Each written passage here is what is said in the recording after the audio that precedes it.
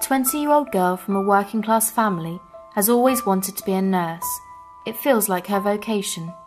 She is putting herself through university to train, but is finding it an expensive business. To maintain herself on her course, she has had to work as a waitress and borrow money from loan sharks, but she is getting more and more into debt. She can't make ends meet anymore, and her family have no money to help her. Desperate, she has turned to prostitution to try and contain her spiralling debts.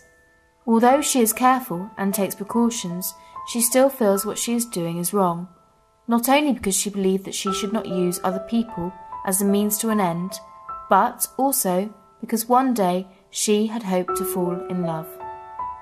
She is also worried about abuse, rape, disease, and possible pregnancy. But she has balanced her duty to become a nurse with the risks. And the economic reality is she can make more money in one night in the sex industry by sleeping with 2 clients than she can normally earn in a week as a waitress. Leaving his hotel in the same city, a married businessman 200 miles from home begins driving around looking for sex. While he is missing his wife on these long business trips, he is also missing sex. He approaches the young woman in his car, and quite quickly they reach an agreement, and promises are made about the exchange of money for sex. The sex is consensual.